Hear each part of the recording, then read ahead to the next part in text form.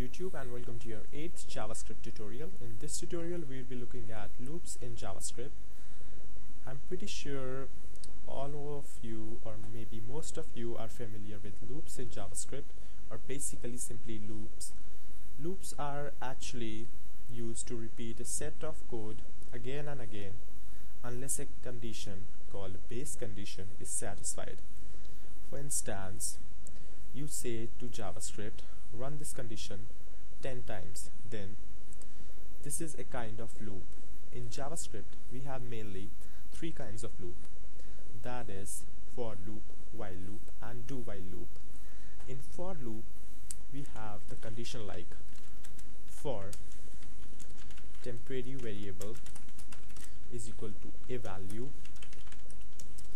temporary variable is greater than or less than or whatever the condition, a value, increment the variable, and the code goes here. This is a kind of syntax for a for loop. For instance, let's write the multiples of 3 on the screen. For that we'll do for I equals 0, I is less than 10, or let's use for I equal 1 because 3 ones are 3, I plus plus. What we'll do here is we'll do a document.write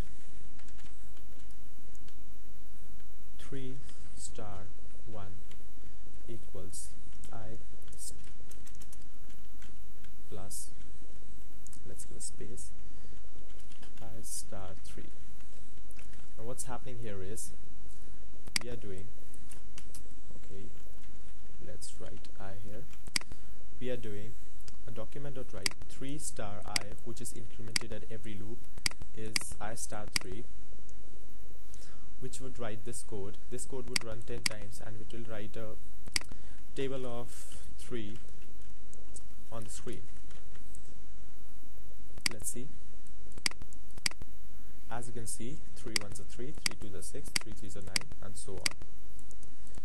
Now, if you want this loop to run to 10, then you have to specify the condition either I is less than 11 or either I is less than or equal to 10.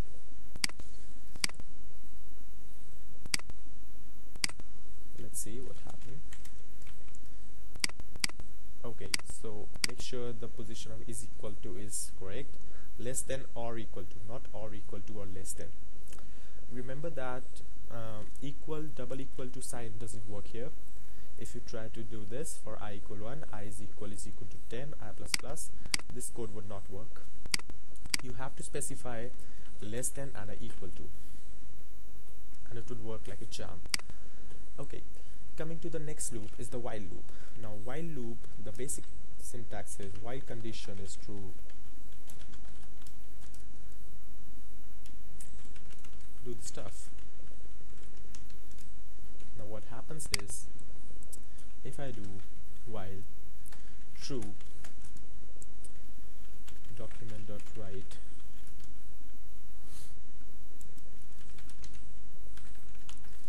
this is an infinite loop which would crash my browser if I refresh it right now, but I won't and won't give you advice to do so as well. If you want to do this, then make sure to keep your taskbar and your task manager ready to kill the browser process immediately after you press the refresh button, because the browser will try to eat all of your computer memory, because this is an infinite loop since we don't have any base condition to get out of this loop.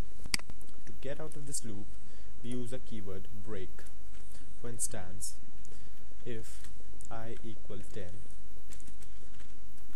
then break out of this loop, and let's initialize the variable I here to 0,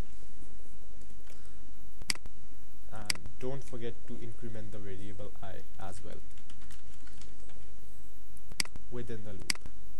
As you can see, hello world is printed out 10 times on the document. 1 2 3 4 5 6 7 8 9 and 10. The next loop is do-while loop.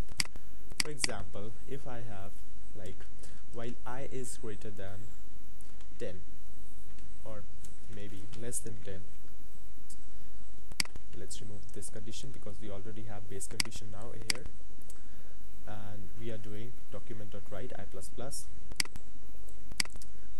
Let's say if I was actually set to 10, then this loop would not run because I is not actually less than 10, it is itself 10. Therefore, to solve this problem, we have a loop called do-while loop. The purpose of do-while loop is only to run the loop at least one time. This loop would run at least one time, no matter what is the condition, the base condition or the loop condition. Let's say while I is greater than or less than 10. Now this loop should not run actually because the base condition is already fulfilled. I is a quite large number, but this loop would run at least one time.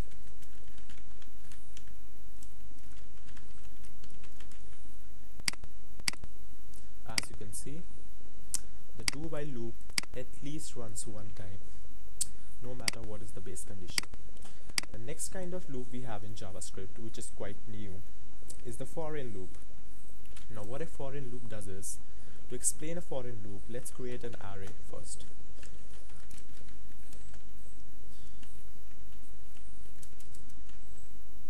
Let's create a number string array.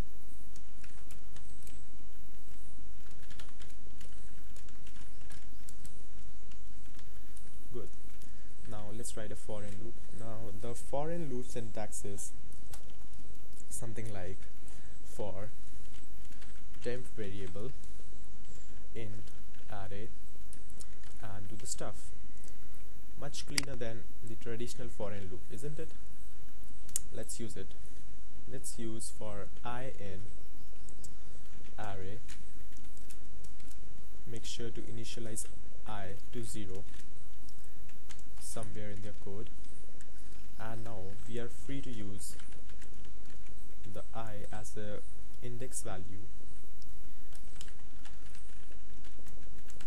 in the for-in loop, and if we run this code we get the output as 1, 2 and 3 because I here is automatically incremented in for-in loop.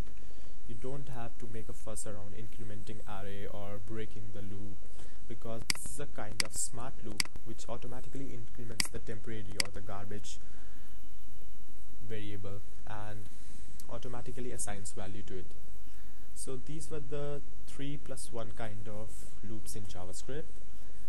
We'll be using these loops in the future tutorials for sure, and I hope you like the video, and don't forget to subscribe. If you have any questions, feel free to leave the questions in the comments section. Thank you for watching.